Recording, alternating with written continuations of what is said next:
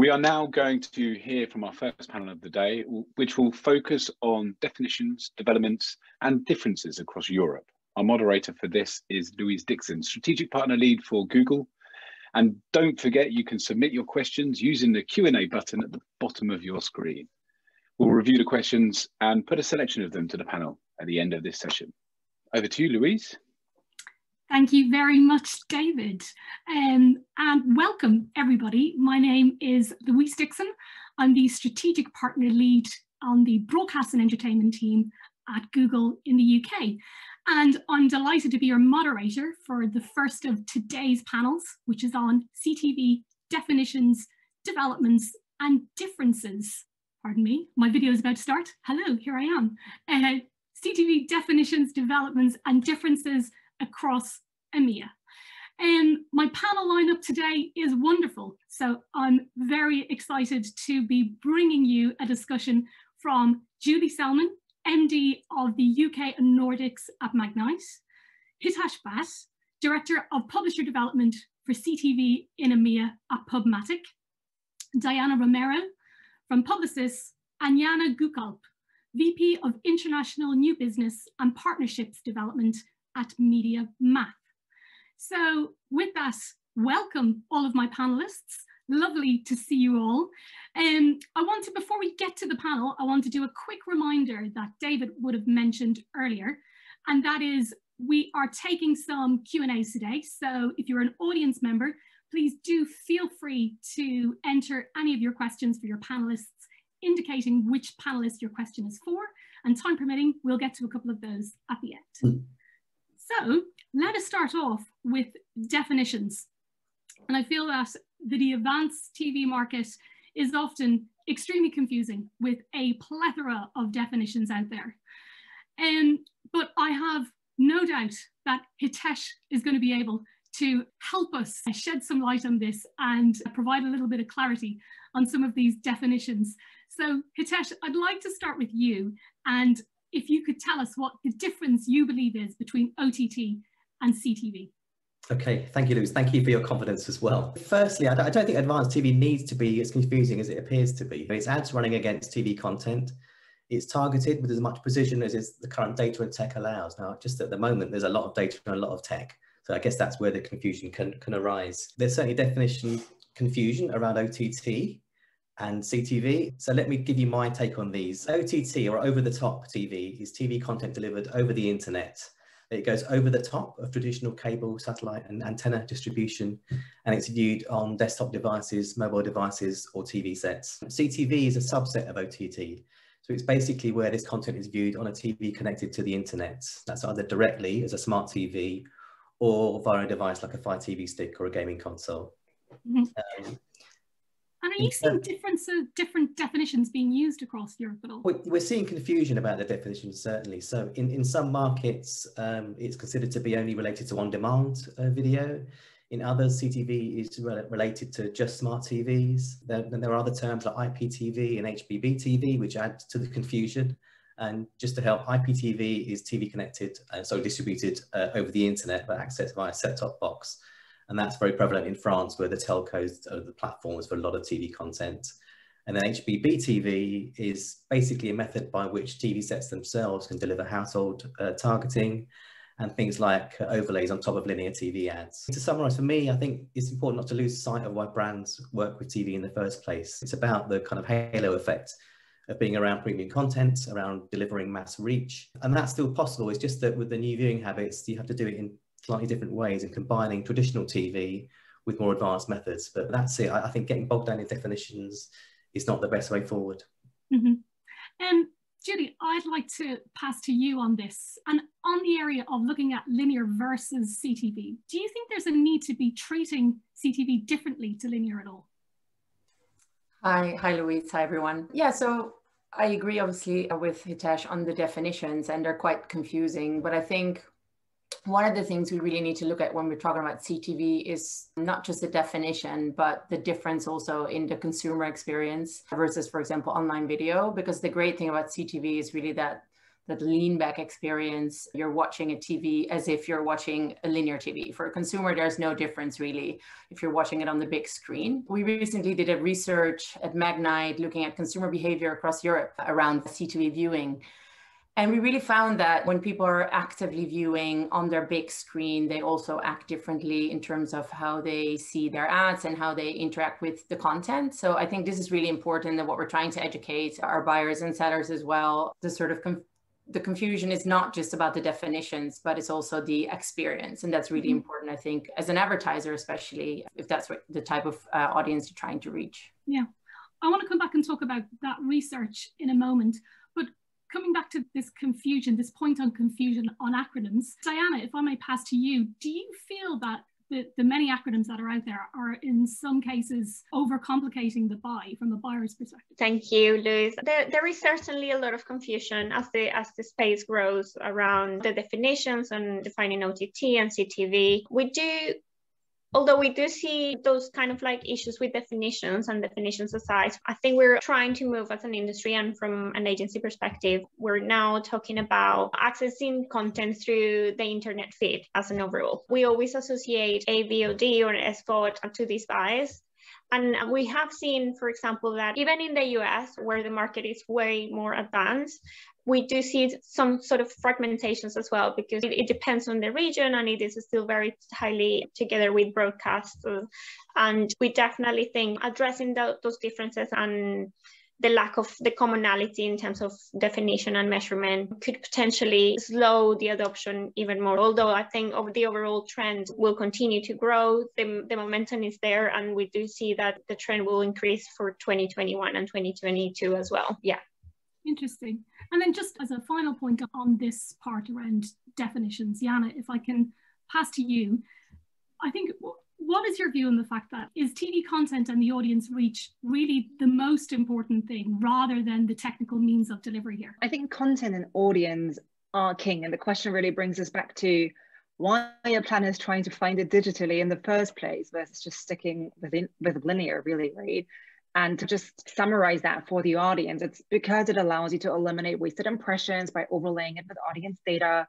You can target actively engaged users who have like actually switched on the connected device rather than just leaving the TV on for your pet to watch it, for example. You can frequency cap campaigns, you can reach cord cutters and apply targeting capabilities that aren't available on linear, right? But for CTV, you just can't get access to content without thinking about like the technical means of how you're gonna deliver it. And especially in Europe, it's so fragmented. We've heard this word like a lot already, right? But it's so true. It's very much controlled by individual publishers and publishing houses, CTV content, and versus, for example, streamlined exchange access or more so of that in the US. And all of those fragmented access points have their own needs for like technical and legal requirements of how to interact that content. So if you want that, and we've just heard about the benefits, of having CTV content versus linear, you have to think about technical access. And all of those ad tech providers on this call today and many more out there are here to help with that. Mm-hmm. Amazing, thank you. I think this leads us quite nicely onto the developments that we are seeing across Europe now. And Jana, I want to come back to you on this one, because you did touch on the fact that the US is quite a streets ahead in terms of the CTV markets in Europe. So what I'd like to hear from you is, over the last 6 to 12 months, because we've had a year like no other, what type of evolution have you seen on CTV in Europe? Yes, for sure. I think when we look at Europe versus the US in terms of the CTV space, although again, I think I've mentioned it earlier, but even though the US market is very advanced, it has fragmentation because it has to split by regional publishers' capabilities. So there's still some work to be done. But I think the main drive, we see this trend globally as well, is that in the past year or so, we have seen several acquisitions that have led to some consolidations in the marketplace. There are like large network umbrellas, and this is a bit more relevant to the US, but I think we will see that trend as well as soon as we address that fragmentation move here to Europe as well. I think there is a lot of potential and a lot of opportunities for each of the major AVOD gaps in the space to continue to grow and address like the technical limitations as well as the measurement limitations. So I think we have seen like these big acquisitions happening, and hopefully that will translate into some tangible solutions as well in the marketplace here in Europe. I think here in Europe as well, unfortunately, as Jana mentioned, I think because the Europe market is so fragmented, there is still issues around scale, inventory, and distribution of that inventory. So we're definitely will like to continue to see how the different markets are going to address this. We do have seen also a few developments. I think even though scale is an issue, we do see CTV, the usage grow because more people were investing in smart TVs or ways to convert their TVs into connected TV. So that's part of the reason, and obviously on the back of the lockdown, which AVOD publishers saw the benefit of. So I think we will continue to see that. Addressability as well, although for most of the part of like on the back of the lack of device IDs and the data passbacks across CTV buys, there has been a lot of limitation around target capabilities. But over the last 12 months, there have been more developments. From a Publicis perspective, we're actually been looking at ID-based options using our relationships with Epsilon and their core ID to offer more addressability across CTV buys, and definitely accessibility as well. More publishers have created programmatic access points for buyers. 2 years ago, actually, the majority of these buys will have done as a direct buys, but most publishers have developed connections with various SSPs and DSPs. So those access points will help down the road to increase that addressability and control options for buyers and campaigns as well. Thank you for that, Jana. And Hitesh, I know PubMatic has produced some research over the last year on some developments and trends that you would have been seeing. Could you give us a bit of a quick overview on what came out of that? Yeah, sure. Yeah, we published a study in January of this year called The Future of CTV Europe. And it was basically in-depth interviews with kind of both the buy side and the sell side. So we got a really good kind of overall view. Quickly, in terms of some of the major trends we saw, there's three really. One was, I guess, the obvious one was that everybody's taking CTV seriously. It's obviously where eyeballs are moving, and everybody, whether it's tech businesses, broadcasters, recognize that there's a big opportunity here. The other trend was around programmatic, and really the fact that it's being built into this from the very beginning. Most people recognize that this is the way in which you can unlock data in this space. At the moment, it's programmatic guaranteed largely just because demand exceeds quality supply. But as that changes, there's definitely a view that there'll be more biddable, and technologies like header bidding will become very important, where it allows publishers to maximize yields and fill rates. There's more transparency, and it allows buyers to access more inventory. And the last big trend was around collaboration. So especially the local players are terrified of the large tech companies that are coming into this space, and they recognize that they need to work together. You know, whereas in the past they competed really fiercely, now they're looking to create either formal collaborations or more informal ways of working together, which is quite remarkable when you look at the history, but it really demonstrates how nervous they are about the future and the other platforms coming in. In terms of differences, very quickly, there's a two-speed Europe we found. And there's the large global players who've got unified content, unified tech, and they can move quite quickly. And then the local players are trying to balance their very large legacy TV businesses, which is still a lot of money, with how to invest in the future. So it's a bit of a balancing act for them.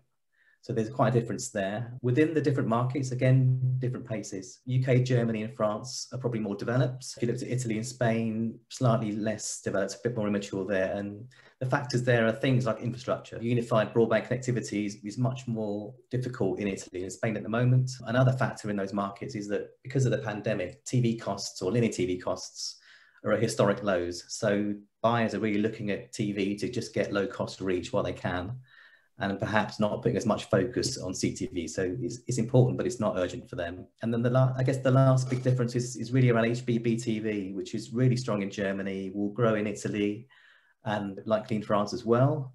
And this is really things like adding overlays to linear TV ads, to household addressable, using television sets.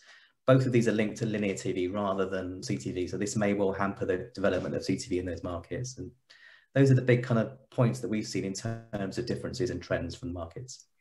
And Julie, one of the trends that Hitesh mentioned there was about the eyeballs going to CTVs. And I want to come back to that consumer research that you mentioned earlier. Can you tell us a bit more about what you saw in your own consumer research? Yeah, sure. So we did a research across around 10,000 respondents in Europe. And we really saw that, first of all, CTV viewing is really now on par with linear viewing. So that's really an amazing takeaway, I think, especially if you're an advertiser or a brand and look at CTV as something to add on to your campaign. It really should be part of your campaign, especially if you're going for reach. Another thing, like I mentioned before, in terms of behavior, consumers really prefer streaming. So 76% of the consumers also said that they plan to increase or maintain their same sort of viewing levels and habits after the pandemic is over. And this means that they're actively viewing rather than passively viewing. So they would see linear viewing as something more passive, where you're making your breakfast and you have the news on in the background. Whereas when it comes to the more active viewing, when you're choosing what you're going to watch when you want to watch it, and therefore they're also more inclined to take actions based on advertising and things like that. So that's really encouraging as well. And then, yeah, lastly, I think just going on the pandemic and what's going to happen, because this was obviously about behavior during the pandemic.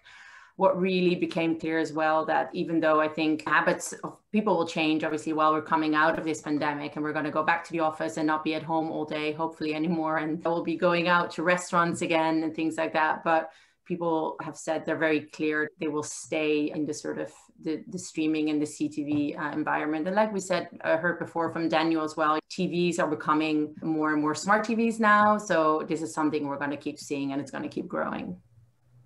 Thank you. Jana, I want to pass back to you now, just to come back to the buyer perspective on this and around buyer adoption across EMEA. I'm keen to understand if you're seeing different levels of buyer adoption across Europe. Yeah, we very much see the budget follow the consumer trends there, I have to say. So it's very clear that the UK is the furthest ahead, and we see the biggest CTV budgets reaching us, at least in that market. The rest of Europe, as we heard also in terms of user adoption, is behind. It lags behind in stages of adoption by consumers, and the investment of the buyers follows that.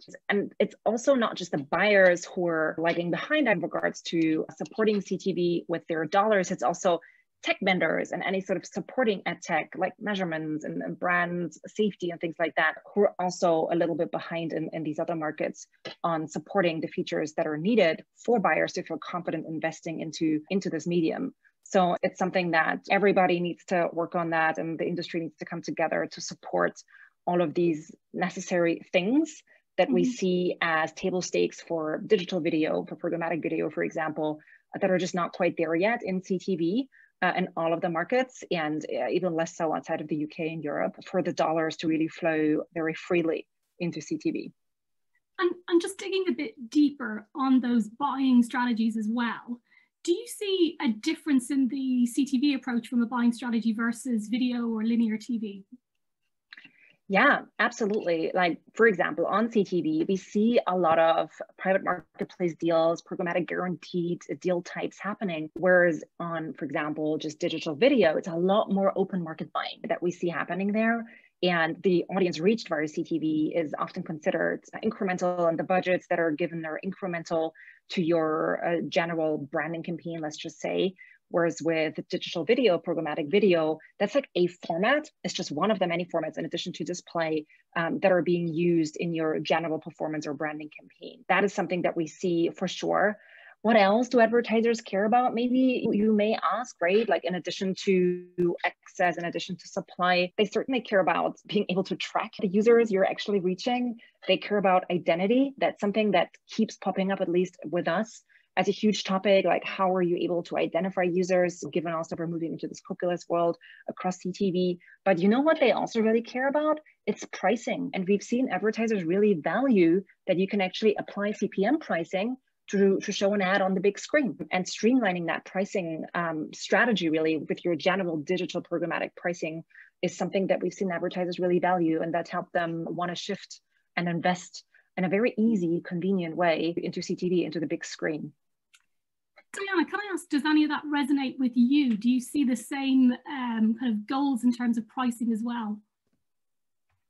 Yes, when we look at buying strategies, we don't really see they don't really vary by platform. They really vary by audience. And at Publicis, we do have an audience-first approach. So we plan according to that audience viewing habits. For example, here in the UK, the majority of CTV scale is still through broadcast and YouTube. And these buys would not necessarily be both differently. You will be looking at your target audience and planning on will you maximize your reach for sure. We see the majority of campaigns are bought through TV teams, so budgets will be worked on where they can reach the audience and budgets are split because of that. Some audiences would have a larger video or CTV split versus linear TV. But I think what we've seen as well is that in 2021 and 2022, we will see the CTV video buys increasing, of course, as consumption of audiences change.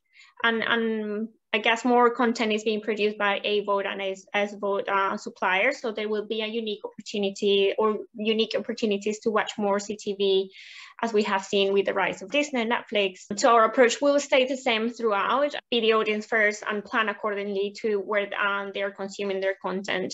I think obviously from an agency perspective, audience teams vary by region for CTV, but for most part of the TV teams will still do the majority of the planning, and programmatic teams will do the buys as well if they're accessible programmatically. Mm-hmm. So do you see almost like there's kind of education needed on both sides of the fence there with both of those? Absolutely, yes, definitely. I think it's twofold, and we definitely need to continue to educate the markets on this. Obviously, the UK is the most advanced here in Europe, but I think that's something that needs to continue to happen across the EMEA.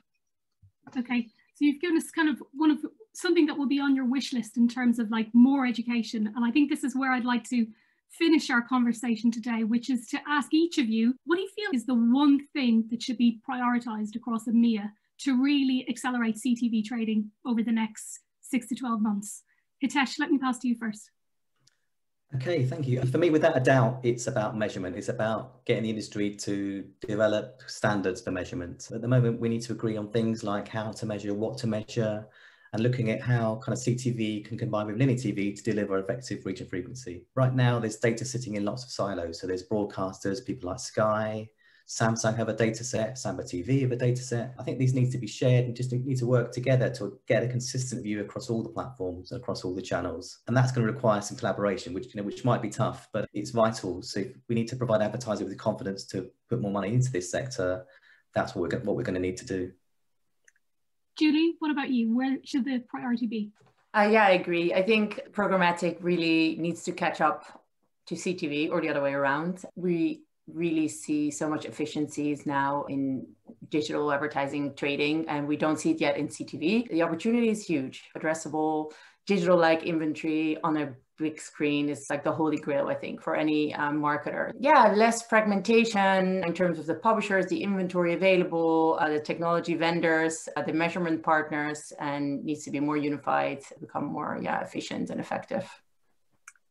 And Diana? I think I'll have to agree as well. I think definitely addressability, like the lack of targeting or consistent audiences available for CTV buys, means that brands still have to run on contextual or rely on contextual buys, and creating that addressability will help not only to increase media outcomes, but allow us to really help the brands with business outcomes and tie that together, as well as make the buys much more efficient for the spend against it as well.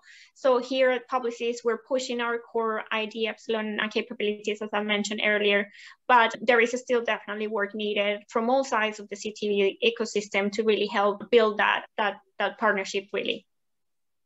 And Jana, I could see you nodding furiously through that as well. So I'm taking, you agree with that, but I'd love to hear your thoughts on what you feel should be prioritized. Yeah, yes, you're very right. I can only second and third everybody's opinion on sort of the tech vendors having to come together as well as publishers to unify, make it simpler, which goes along also with education, right? Like it's so hard to educate buyers, sellers, everybody involved in this on this topic because it is so nuanced and so fragmented really between the different countries in Europe, but also between like how different publishers are handling it, technically, legally, how they define ads, etc. But I really want to just pick up on what Diana said on contextualizing and being able to deliver CTV ads in a brand safe way. There are already solutions out there for how to contextualize content, but that needs to be also unified, I think, because it's so key to be able to give advertisers that peace of mind that they're actually running in a brand safe environment. Amazing. Thank you ever so much to our panelists. I am quite conscious that we have gone over our allotted time. So with that, I am not going to pass for some Q&A, but I'm going to hand back to David and thank all of my panelists for a fascinating discussion today. Thank you, and David, back to you. Thank you very much, Louise, and panelists. I really enjoyed that session.